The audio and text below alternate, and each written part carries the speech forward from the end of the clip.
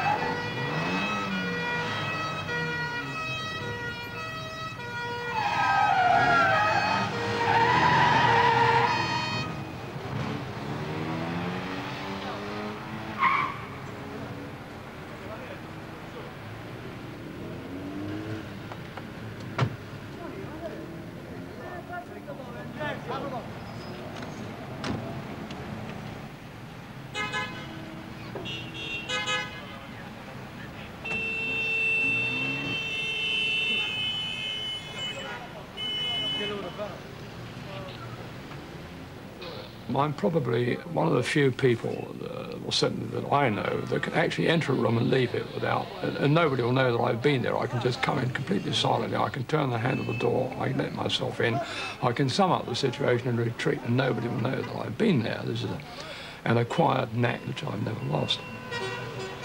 I just kept out of the way, behaved myself, kept quiet. In that way, deflected wrath as much as I possibly could. I've probably gone through life to some extent expecting to be sort of hit over the head all the time. It's never happened, but I've worried about it as a possibility. Norman Lewis, now in his 70s, is one of the outstanding travel writers of his generation. In his book, Naples 44, he wrote about his adventures in southern Italy at the end of the war. Voices of the Old Sea describes a remote fishing village in northeast Spain. Golden Earth took him to another remote and withdrawn country, Burma. A Dragon Apparent, his book on Indochina before the Vietnam War, and The Honoured Society, a history of the mafia in Sicily, were both bestsellers in their day. He's also an investigative journalist who's made journeys all over South and Central America, focusing world attention on the destruction of the Indians. Don McCullen, the photographer, often travels and works with him. A man like Norman, you know, you wouldn't imagine a man like him. You'd see him on a train where he commutes on the odd occasion to London to do things, cultural things, or to see members of his family and so on. And if you sat opposite this man on the train, you wouldn't dream in a million years what this man has achieved in his life. And he's achieved it by not being loud, aggressive. He's done it by quietly going there and doing it. And he said to me once when I'd been away? And I said, yes, I've been to the Red Sea. I said, but he said, where was it? I said, I don't think you'd know it, Norman. It was a place called Suakim where Gordon landed prior to his battle at Omdurman. And he said, oh, Suakin. He said, I once did a book in 1935 about Arab Daods, but he was actually there the year I was born. So Norman's been around an awful long time, and he's done more than most of us.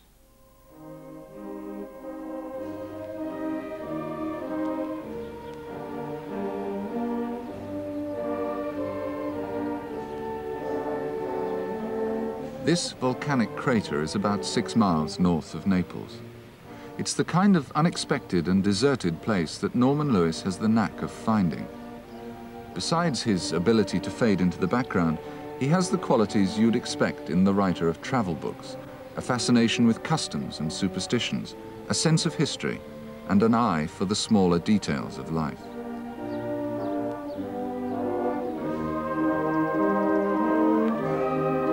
But his books are more than straight reportage or travel journals, and Lewis himself is rather different from his polite and apparently deadpan exterior.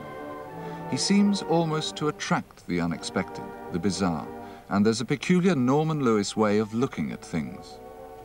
It's his published war diary that has all the Lewis trademarks. Naples 44 was written in spite of a friend's admonition, at least spare us your war memoirs. That's something nobody wants to hear any more about.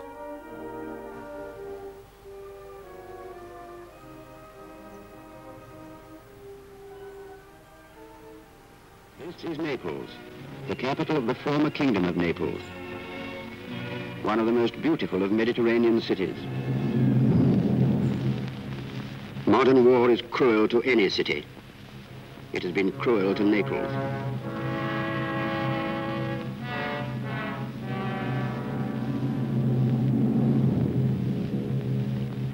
Long before the battle for the city itself, right from the days of Alamein and Marath, Allied bombers hammered military objectives in Naples with devastating effect. They bombed the harbor until the quays were a shambles and the roadstead was choked with sunken ships.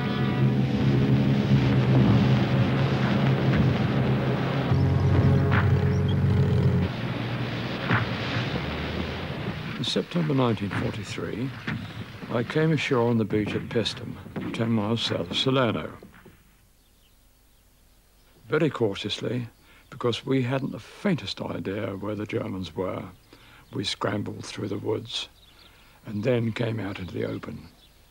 There, to our intense astonishment, we were confronted by these marvelous temples, and the shock, the aesthetic shock, was quite extraordinary. It was very exciting.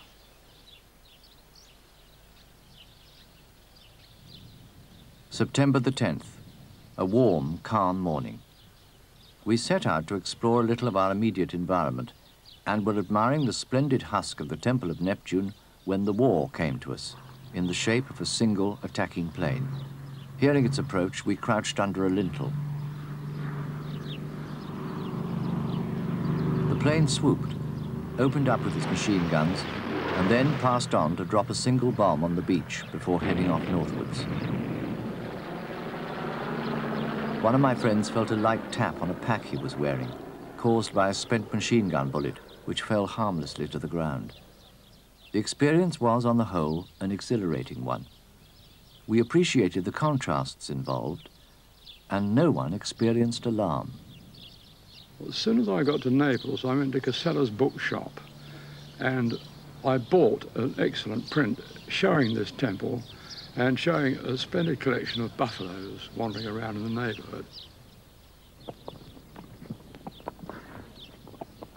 September the 18th. I saw a number of German tanks which had been put out of action by the naval shelling. Several of these lay near or in tremendous craters.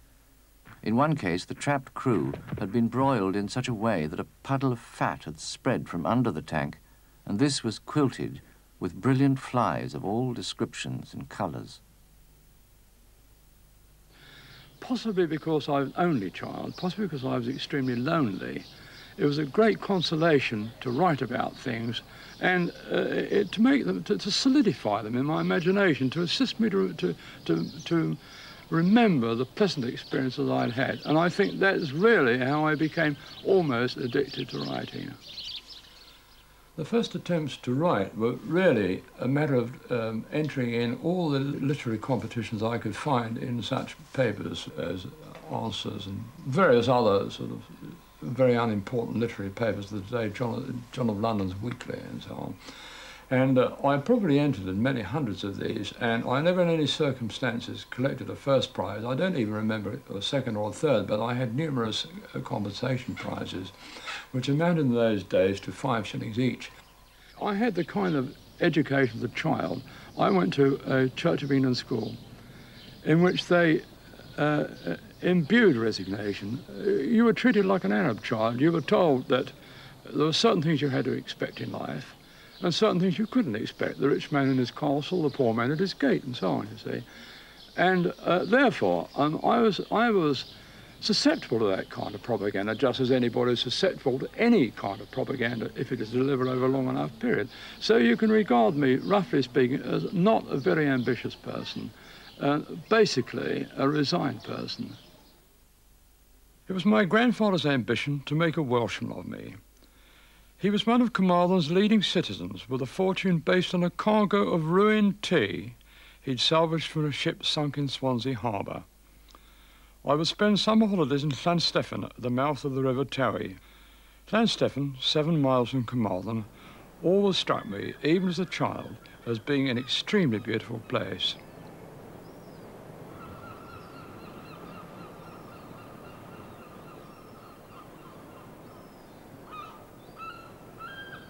It was very deserted. It had fantastic beaches. It was full of wildlife, and as a child I could run around on the sand and pick up all the shells and chase all the crabs I wanted.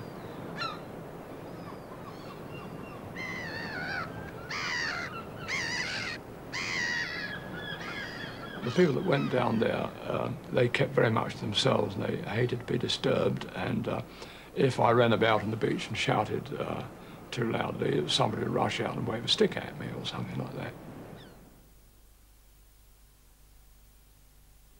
On Sunday, the miners used to get away from the hellish villages which they lived around the mines and take the train to Ferryside, which was opposite Llanstefan, and take the ferry across and disport themselves on Llanstefan beach. And this, of course, used to infuriate the local people, all of whom were rigid, fanatical Sabbatarians. That is to say, to the stage when one could not whistle or sing on a Sabbath day or read anything but holy books. So there was a tremendous concerted effort to drive the miners away by being as unpleasant to them as they possibly could. I recall one occasion when a party of miners enjoying themselves in every possible way on the beach finally were stoned. And they withstood this terrible treatment for a certain amount of time in the most dignified fashion. And then in the end, seeing that it wasn't going to get any better, they finally withdrew and went back to the rather terrible village from which they'd originally come. I think that I was psychologically conditioned not to feel I led a free life in England. I mean, I had gone through such unfree conditions as a child that I think I had to get out of England in order to be able to breathe. That's what it really amounts to. For example, I've been an asthmatic all my life, but as soon as I go away on holiday, the very day I go away, I don't have asthma anymore.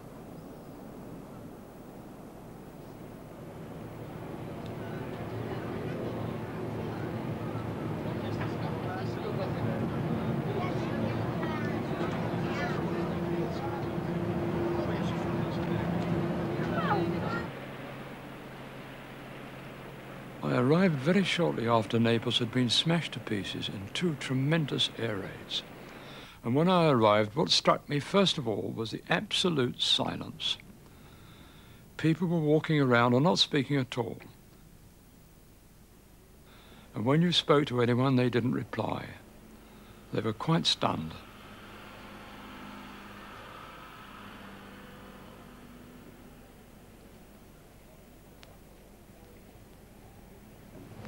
Now, in the outskirts of the town, they were all digging in the public gardens for roots. There was no food, no water, and no electricity. And on those rocks that you see all along the shore, they were prying off the limpets to cook up, boil up. And they were also making what I imagine to be a full-doomed attempt to distill water from the sea. Lots of people were doing this with the weirdest-looking apparatus. I was forced every day to produce at the end of the day what was called in our particular section a log. And this meant going through the notes which I had made daily, which could be in a very chaotic form, and writing or typing those out in a legible form for the daily report, which was read at a meeting held next morning. But these are my original notes. And reading back, I can't really remember what they were all about. They're very, very disjointed. Every conceivable kind of thing used to happen in one day's work. I mean, it might be a chase after a spy was almost always non-existent, or there might be sort of a mysterious trip across to Capri, or I might have to go and see some girl and decide whether she was a satisfactory mate for an Allied officer. These things simply happen all the time, or there'd be odd explosions around the town, or there'd be soldiers would be attacked by civilians, or vice versa. October the 4th. Somewhere a few miles short of Naples proper, soldiers, each of them carrying a tin of rations, were streaming into the municipal building. I followed them and found myself in a vast room crowded with jostling soldiery. Here, a row of ladies sat at intervals of about a yard with their backs to the wall.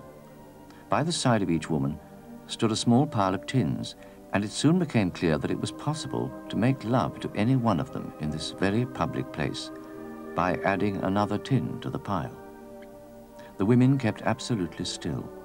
They said nothing, and their faces were as empty of expression as graven images.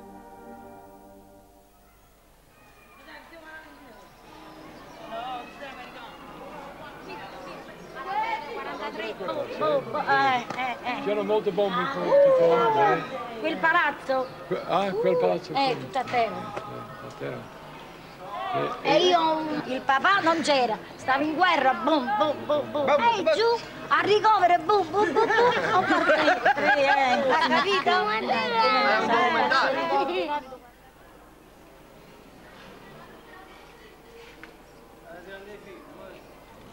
People would come out of their houses seeing an Allied soldier standing around and ask him to come in and have a cup of coffee or a piece of bread and cheese or something like that, out of the natural goodness of their hearts.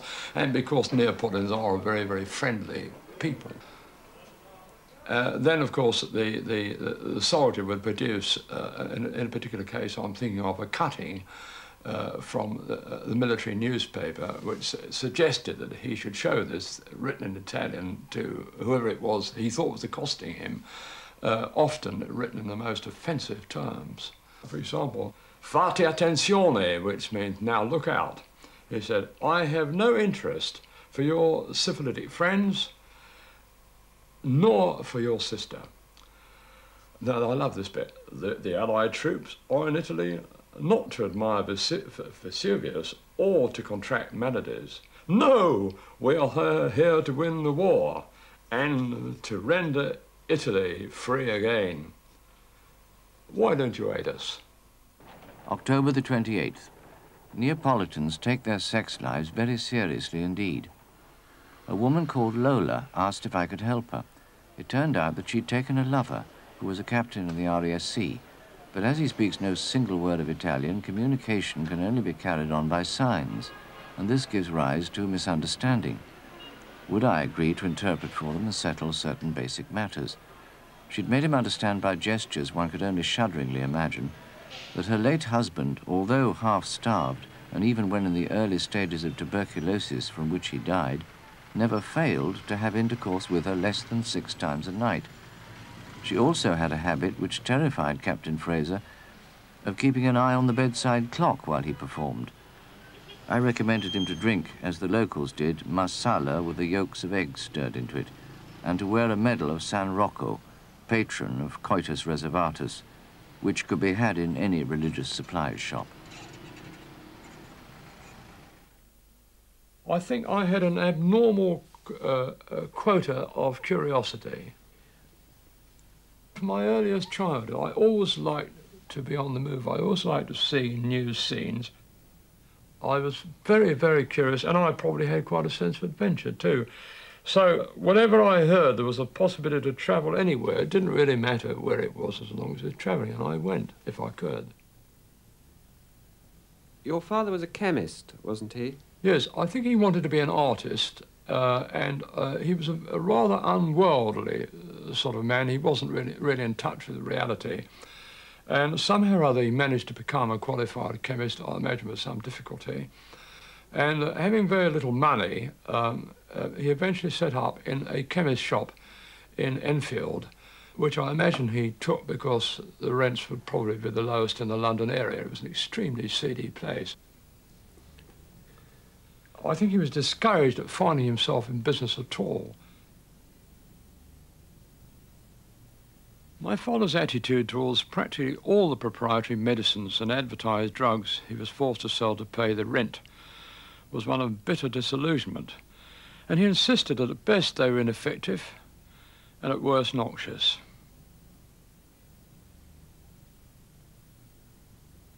When someone brought a prescription to him to be dispensed, he would skip through the dog Latin, nod, laugh with scorn, and then send the customer away, advising him not to allow himself to be poisoned. He was famous locally for his manufacture of an elixir, which many hundreds of people in Enfield swore by. And I think this was largely a confection of garlic and water, which he sold very cheaply, and it was said to work miraculous cures. And as faith really is what matters, they probably did. March the 19th. Today, Vesuvius erupted. It was the most majestic and terrible sight I have ever seen or ever expect to see. The smoke from the crater slowly built up into a great bulging shape, having all the appearance of solidity.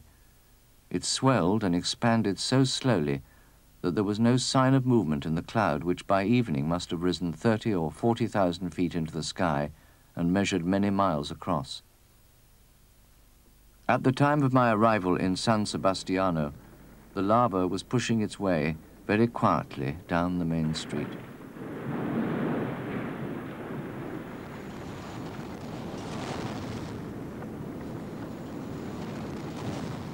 About 50 yards from the edge of this great, slowly shifting slag heap, the crowd of several hundred people, mostly in black, knelt in prayer. Holy banners and church images were held aloft, and acolytes swung censers and sprinkled holy water in the direction of the cinders. Occasionally, a grief-crazed citizen would grab one of the banners and dash towards the wall of lava, shaking it angrily, as if to warn off the malignant spirits of the eruption.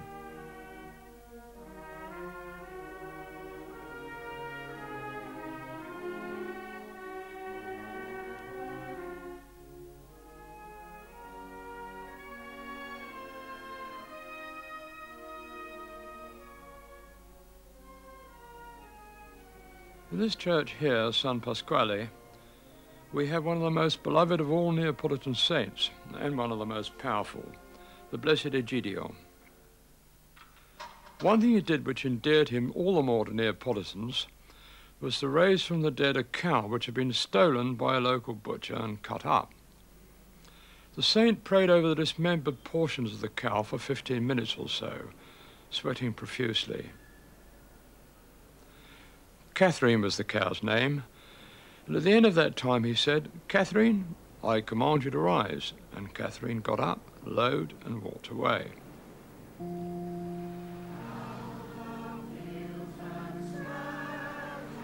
When I was in my early teens, both my parents became ardent spiritualists.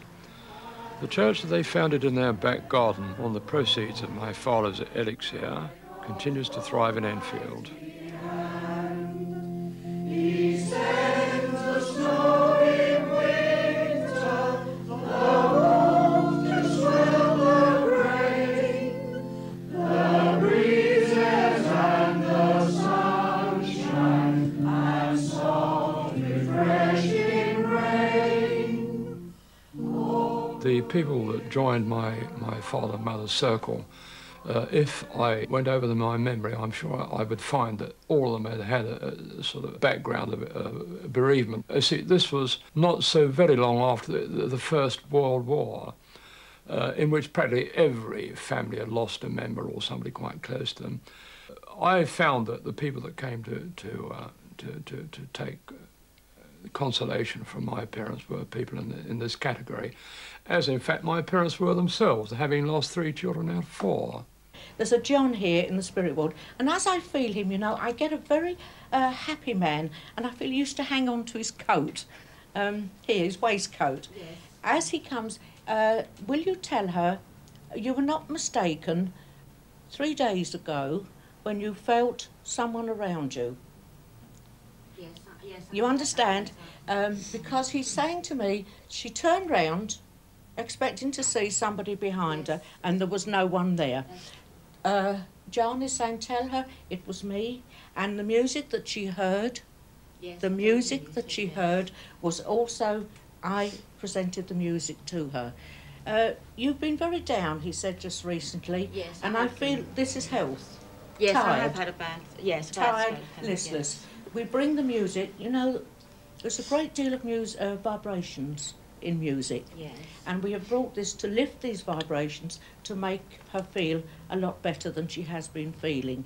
Previously, when my brother had been alive, my brother used to play a lot of classical music and play it very well too. And my father used to go around the house humming Bach.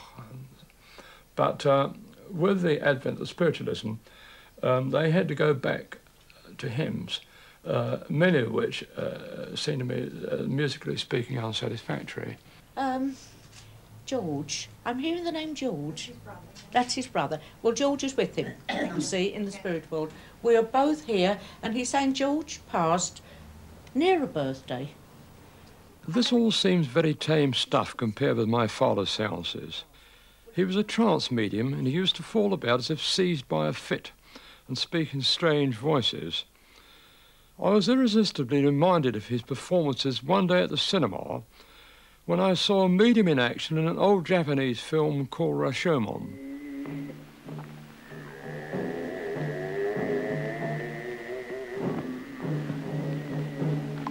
私は今闇の中にいる。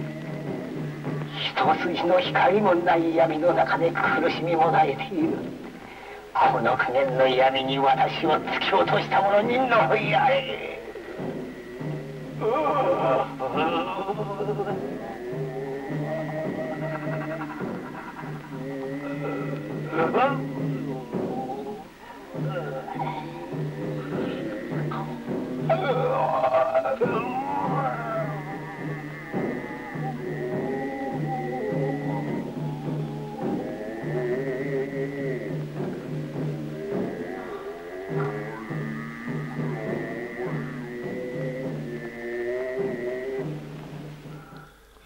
I have no religious faith of any kind, far from it, and I haven't had one since I was a child. I was force-fed with Christianity, and particularly the fundamental form of it, as found in Wales. Or I have evolved some kind of a way of life, but it's not a coherent philosophy. It's really a thing which calls for almost a day-to-day adjustment.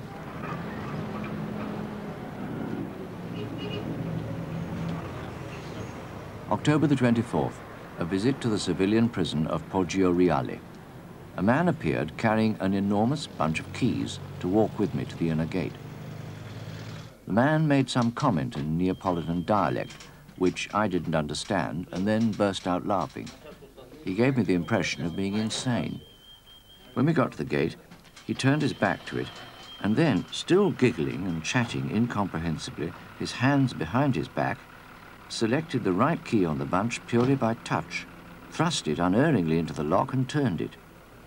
This was evidently a macabre piece of expertise to which all visitors such as myself were treated. There's a criminal trial here, the biggest ever held, of some 650 members of the Camorra, a secret criminal society which is the Naples equivalent of the Sicilian Mafia. What comes as a surprise is this massive hall, which reminds me a bit of a session of the United Nations combined with an up-to-date zoo. I had a rather ringside view of the mafia operation in southern Italy. The Sicilian invasion was very largely assisted by mafia intervention. This was arranged in the United States by the co-chief of the mafia, Lucky Luciano, at that time in prison there. The other co-chief of the mafia was Vito Genovese, who was to become advisor to the Allied military government. You could say that Vito Genovese practically ran southern Italy. The mayors, which were then appointed by the Allied forces, the names were supplied by Vito Genovese, and all of them were, in the case of Sicily, ex-mafia, or in the case of the southern Italy, Camorristi. Now, it was very interesting to watch this process happening, and when the war was over and when I had the opportunity to do so, I made some further investigations. And in this being slightly aided, possibly, because I had certain Sicilian connections of my own, therefore could see people in Sicily and who could help me round. These men are just animals.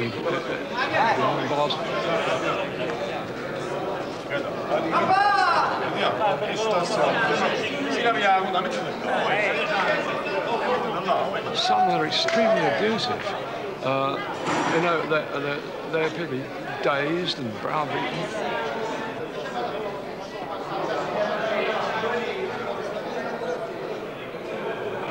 And notice the way they're sort of pacing up and down, as if they're fearful scream like an ape. Pacing up and down to get extra exercise.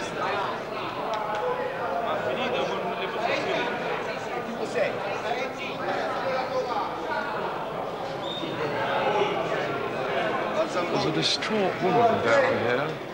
It's absolutely wild, out of her mind. Just imagine a woman in the Camorra. Look at that face. The man next to her holding her hand through the bars. The wild, sort of distant expression in the eyes.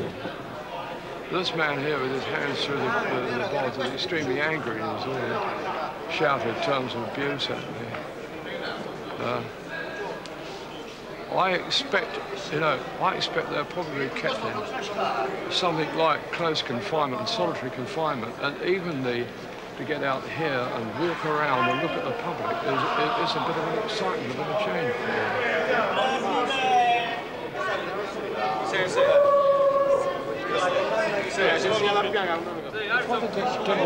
Sono stato in galera. Ha detto da quanto tempo sei in galera? No. Ho perso il conto. Sono 8 anni e mezzo. 8 anni e mezzo? Ha dentro? Sì. Perché? Per quale reato? Sì. Tutto il codice, vado tirato appresso. Cioè, sì. Anche omicidio, se questo. Sì. Sono sposati? No.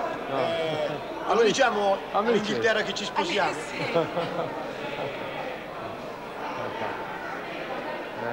No, ci sposeremo. I married a Sicilian wife, and I lived in Bloomsbury off and on in their family for several years. We all knew each other very well. I was accepted as a son of the family. They were extremely kind to me. I liked them very much. So I had a little experience of the mafia in action in southern Italy, and I really had some inkling into the workings of the Sicilian mind in England, and those two factors in combination really sort of drove me to write a book on the subject.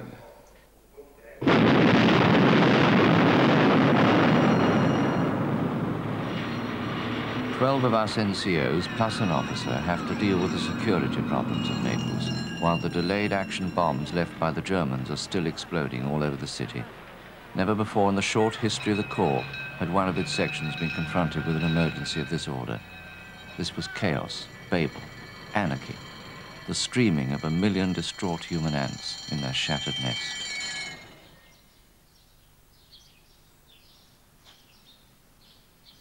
I took a day off in 1944 from the misery and the chaos of Naples, borrowed a jeep, came out here and found this place as deserted and unvisited then as it appears to be now. The road passed within yards of the cliff cavern of the Sibyl, visited for counsel in their hour of extremity by so many emperors and kings of the Mediterranean world. Virgil speaks of its 100 entrances and as many issues, whence sound in many voices the oracles of the prophetess. Standing there at the mouth of this tremendous chambered corridor, cut deep into the rock, it was entirely possible to believe this. Down through the openings in the cliffs, their faces pitted with innumerable caves and sanctuaries, lay the ruins of the most ancient of the Greek colonies in Italy. Here the spell remained, And here the sense of the grandeur of the past was overwhelming. The cavern itself seems to me to be a pretty remarkable piece of ancient engineering, built presumably in about 1000 BC.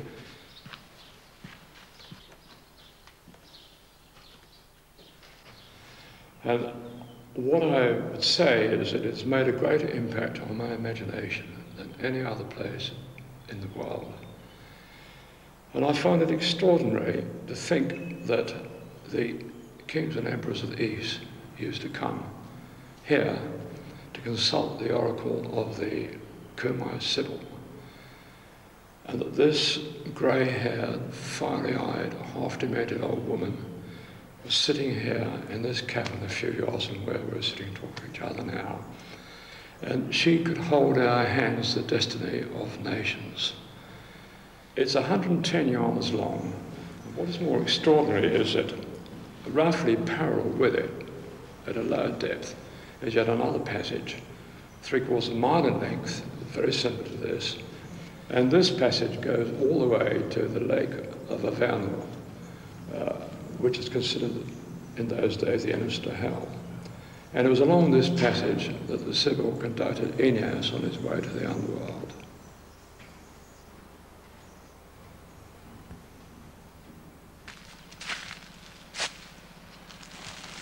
What a wonderful view. That used to be the first Greek settlement in Italy, found in about 700 BC. Fantastic. Ah, fennel. Fennel. Well, I know a marvellous recipe for this. I got it in Sicily. Broad beans, peas, little onion, and a little fennel, not too much. Take that back with me.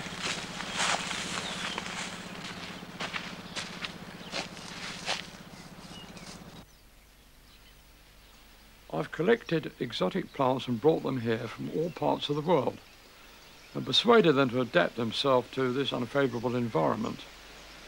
They never seem to be in bloom when I want to show them off. Over there, we have slipper orchids.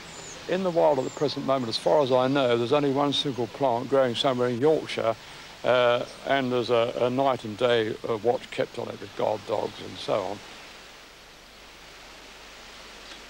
Here, once again, this is an extremely rare colchicum from Corsica.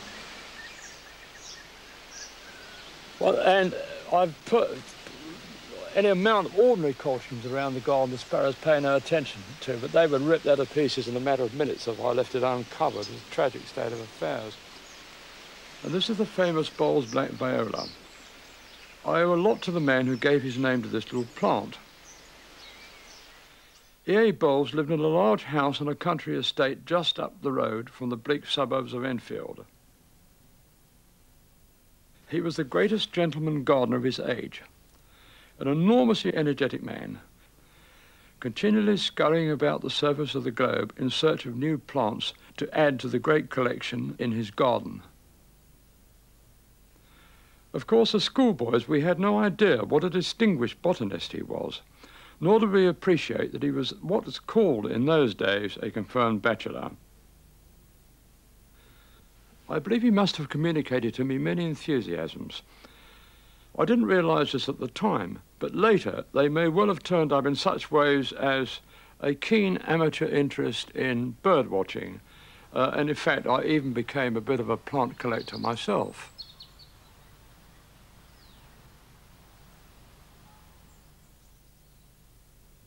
We could come up here whenever we liked, and in those days the New River ran through the garden. There were a lot of fish in it, and we could come in there, borrow a rod and fish as long as we liked. And as a matter of fact, he was extremely tolerant because the boys used to run like buffaloes backwards and forwards across his flower beds without his becoming particularly angry with them.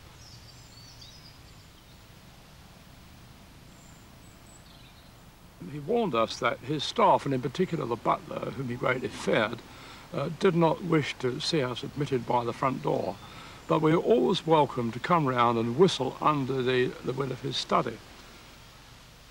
I would not regard Mr. Bowles as having been an Orthodox Christian, because when I asked him one day, "Sir, do you believe in the reality of the life hereafter?" He turned to me, very surprised, and said, "Norman, I wish I could." Nevertheless, he was a pillar of the church. He read the lessons every Sunday, and he was always giving us, whenever he could, slip in a bit of moral instruction here and tell us how to conduct our lives. He used to ask us to attend his confirmation classes. I think there were 10 in all, which, as far as I know, everybody did. The reason being that although the first 9 were almost indescribably boring, there was a prize, as far as we were concerned, which awaited us all on the occasion of the 10th class, which was devoted to sex. Mr. Bowles always went under the assumption that the person to be instructed knows nothing whatever of the subject, and he used to go in for the most literal descriptions of what took place. I mean, what was extraordinary, we couldn't control our laughter. I actually saw boys roll on the ground and sort of grasp their stomachs. They found it all so terribly funny.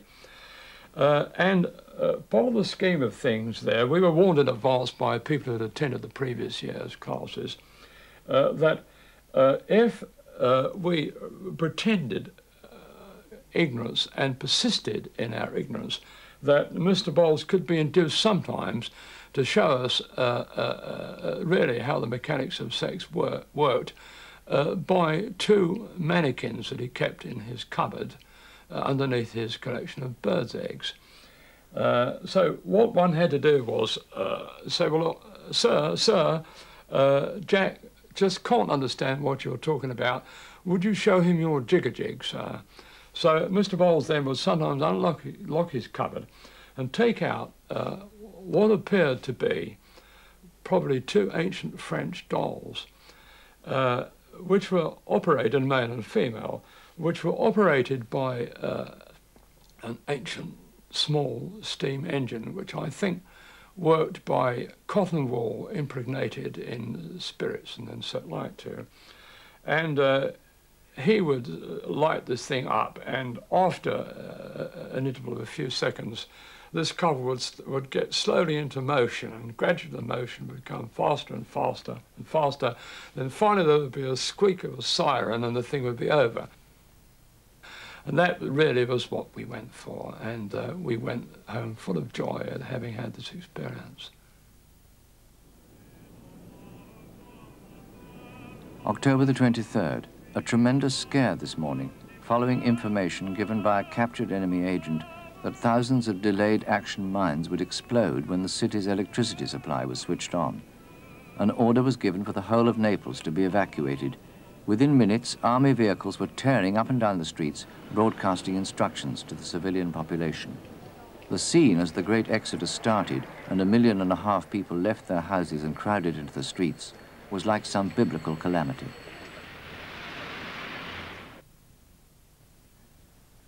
Our activities have been hampered and even frustrated by false alarms and scares of every conceivable kind, all of which encouraged the growth of disbelief, so that when a few days ago reports began to come in about mysterious knocking sounds coming from the depths of the earth, we were unimpressed. It was the police's theory, supported by much rumour and some credible evidence, that a picked squad of German SS had volunteered to remain behind after the German retreat from Naples, and that they had hidden in the catacombs, from which they might, at any time, make a surprise sortie. You had these rollicking soldiers rushing about the place and shining extremely powerful lights and shouting down these holes in the ground and running up these alleyways and almost succeeding in losing themselves. And then you could retire into the corner of a basilica, which probably remained untouched for 1,000 years, and there were the bones in there and the niches of many hundreds and possibly thousands of persons. A few days later, there were no further complaints of knockings at all. So it was to be assumed that the Germans had died of starvation, or of course that they'd been aided to escape, possibly by the monks who had been so angry to see us there. When the Allied authorities were ready to turn on the power, they ordered the people out of the city. For this was the moment of greatest danger from Nazi time bombs and booby traps.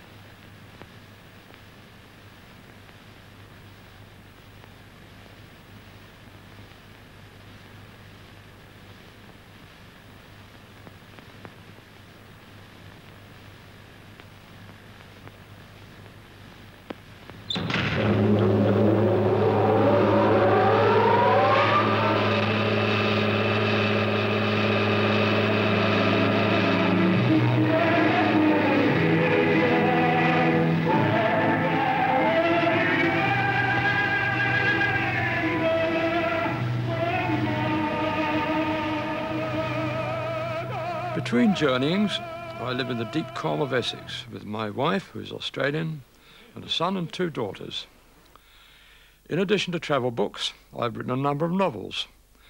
One became a bestseller in Russia for no apparent ideological reason, and it sold 6 million copies in paperback. But all my writing stems from my addiction to travel. It has become an almost indispensable stimulant. I think that would be enough for the parsley. Salt before we forget it. Salt, salt. In a single case, when I wrote a book about this country, it didn't get very well reviewed, and I don't think it was a very good book. And for some reason, I think I've got in the habit of writing books set in fairly exotic environments, and having had success for some of them, and failure really with the only one I've written about this country, it seems to me a matter of prudence to stick to this particular cobbler's last. My poor father did this for 30 years in this particular thing. Wasn't grinding this up there. That's right. Yeah. Is that enough? Getting on, yeah. Although, what a nice jug, a Spanish jug for the equivalent of about 15p about 10 years ago. Imagine what you'd pay for this if you could find it. Now I remember the fact, of course, we're down to plastic buckets. I'd always wanted to travel to the Far East. So when the frontiers of China were closed in 1950, after the communist takeover, I rapidly set off for Indochina, whilst it was still possible to get in. I travelled for 3 months through Laos, Cambodia, and South Vietnam.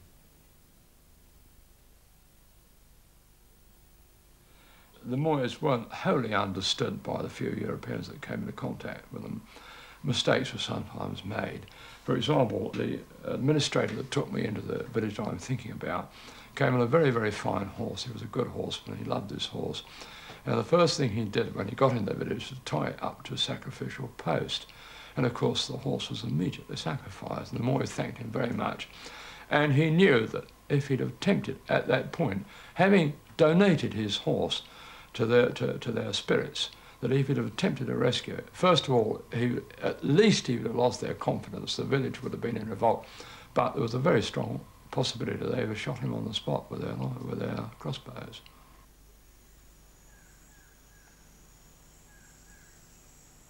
You had a whole tribe which could have possibly been a matter of sort of 500 or 600 people, or a whole village living in one enormous longhouse which seemed to go on forever.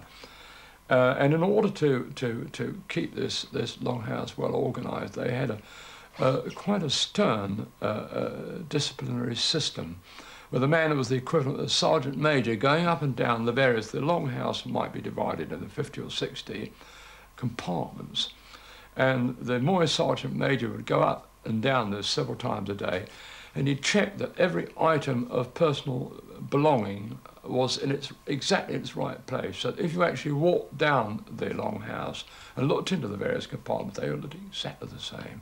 These people's worldly goods consisted of gongs. They paid enormous prices for these gongs, and they treasured them because if you struck the gong in a certain way, you immediately called up the ancestral spirits.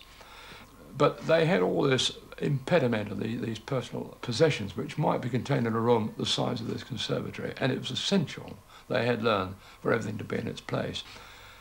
The people themselves, like all these so-called primitive people, were absolutely delightful.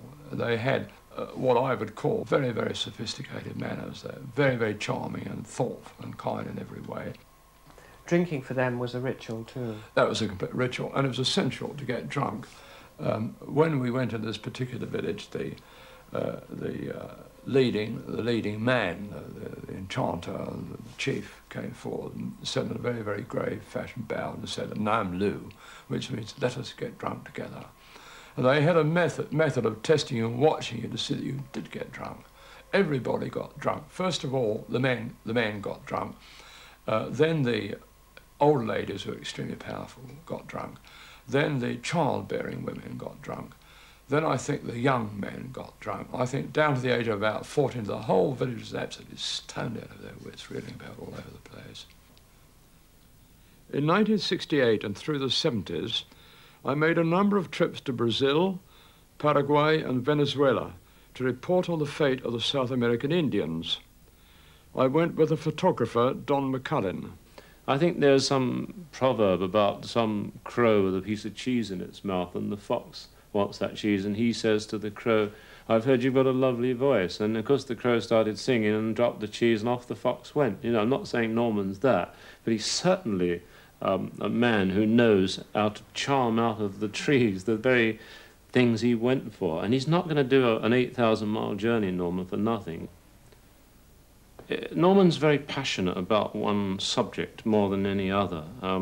He's very interested in tribes of people, Indians, I mean, and he likes them to live their lives in tropical forest and not be made to wear, you know, football shorts and become beggars, which they eventually do.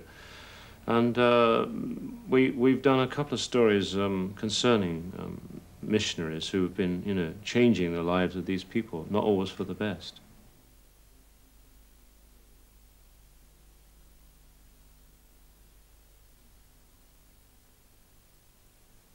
In 1968, the world was shocked by a report that the Indians of Brazil were being exterminated. Now, the reason they were being exterminated was quite a simple one, and that was that the people wanted the land they were living on to turn into profitable ranches. And this was being done in a quite publicised and cold-blooded fashion. As I say, in the leading Brazilian newspapers, there were advertisements offering land for sale, and if you bought land which was uncleared, which means Indians were or probably were still on it, it might be as low as $1 an acre. And if it were cleared land, which means the Indians had been exterminated, it was maybe $10 an acre or even $20 an acre. Now, this work of extermination was done by the most fearful and brutal methods. For example, the Indians that were squatting on their own territory were issued with clothing which impregnated with the germs of various lethal diseases. They had sweets dropped containing arsenic dropped on their villages from the air. They machine gun and bomb from the air. They were attacked with napalm. And perhaps most fearful of all, expeditions were sent overland to kill them off, which these were normally sort of manned by psychopaths, and these exterminations took place in circumstances of the most fearful cruelty. I went there for the Sunday Times towards the end of this process of extermination, and travelled around as best I could, although I was not made welcome by the Brazilian authorities. And eventually the Sunday Times magazine published an enormous article drawing attention to this, and as a result, a number of societies, such as Survival International, were founded in the hope of bringing this state of affairs to an end.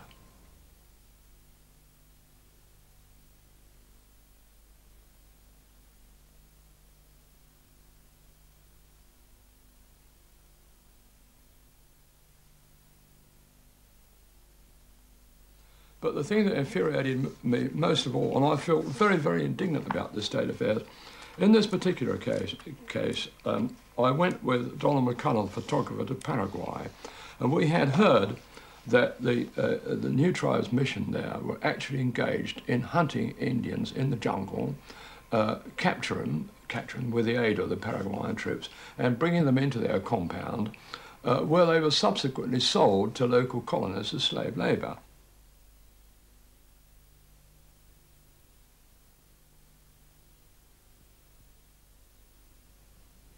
We expected to find that the missionaries there were collaborating with the government forces in clearing the Paraguayan jungle, because we had reports of this. And that is, of course, what we found.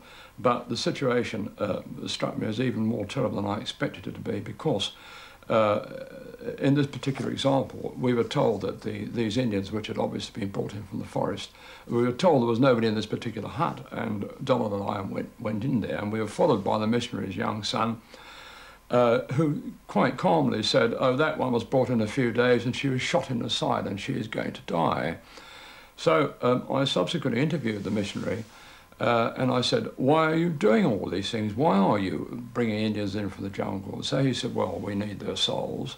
So I said, have you converted any yet? So he said, no, none at all. I said, how long have you been here? He said, 2 years.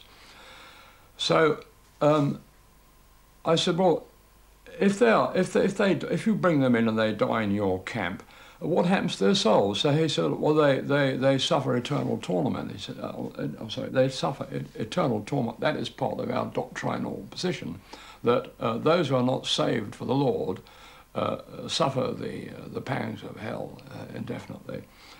So I said, well, why don't you convert these people? So he said, well, unfortunately, I can't speak the language. So I said, well, this is an extraordinary state of affairs.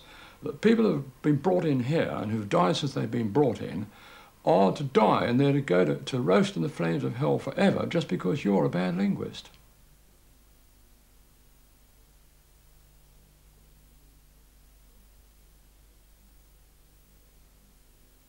Now, I have this particular fascination for Indians. I mean, I find that primitive people, so-called, are, to me, very attractive in other parts of the world, as, for example, as I saw them in Vietnam. But Indians in particular I find very attractive because I find them, I like their gentleness above all. I like the fact that they are not a cruel people. They are a kind, they're a sharing people, they are humorous people too.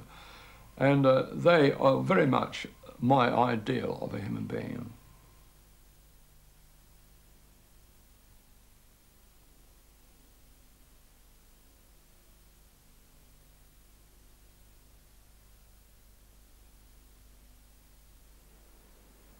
October the 24th. The thunderbolt has fallen.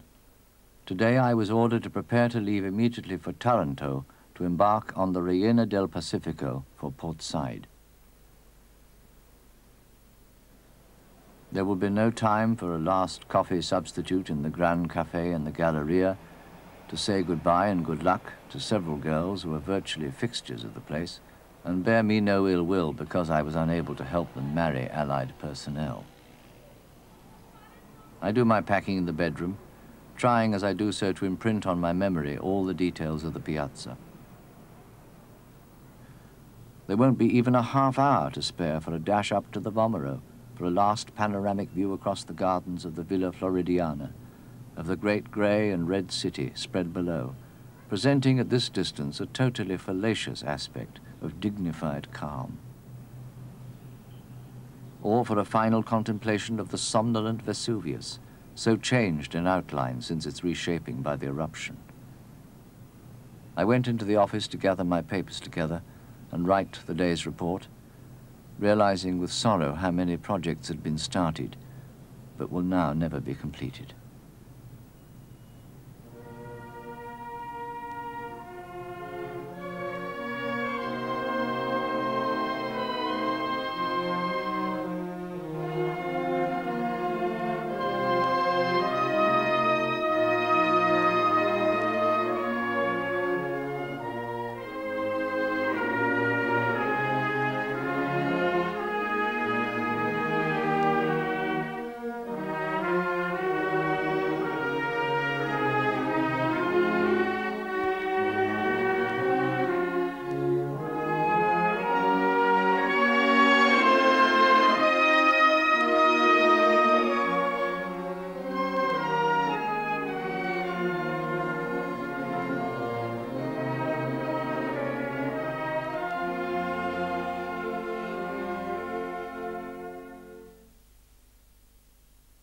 On BBC One now, there's international snooker from Wembley, accepting viewers in Scotland who'll be joining slightly later at 11:20.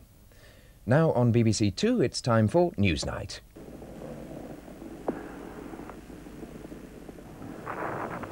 Obviously a major malfunction.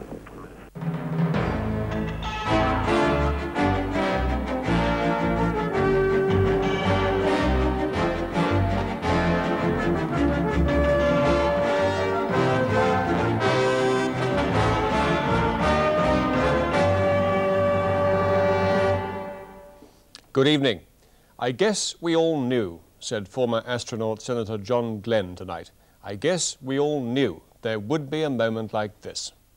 In the worst disaster in manned spaceflight, America's shuttle has exploded and the 7 crew are presumed dead. We'll be examining in detail how the tragedy occurred just a minute into the 25th shuttle flight and asking the question, can the embattled shuttle program survive a disaster like this? And from Washington, I'll be reporting on the future of the American space program after its worst disaster ever. There'll be reaction from the Kennedy Space Center and from the President himself in a speech delivered tonight from the Oval Office. The crew of the Space Shuttle Challenger honored us by the manner in which they lived their lives. We will never forget them, nor the last time we saw them, this morning, as they prepared for their journey and waved goodbye and slipped the surly bonds of Earth to touch the face of God. The Electricians' Union tonight comes a step closer to expulsion from the TUC. The TUC appeals to its members not to cross printers' picket lines. We've a full report on today's moves in the fight between Fleet Street and Wapping. All that plus a roundup of today's main news from home and abroad. In the whole short history of manned spaceflight up to this morning, 25 years of it, just 7 astronauts, American and Russian, had died. Today, that number was doubled in one shocking split second at Cape Canaveral. The shock was all the greater for the way it came at the beginning of what looked like just another routine flight of the space shuttle. It was a brisk, clear day at the Cape, and millions of American television viewers watched live what has now become a commonplace event. Until just over a minute after the launch of the Challenger, one of America's 4 shuttles, this happened. The go for auto sequence start.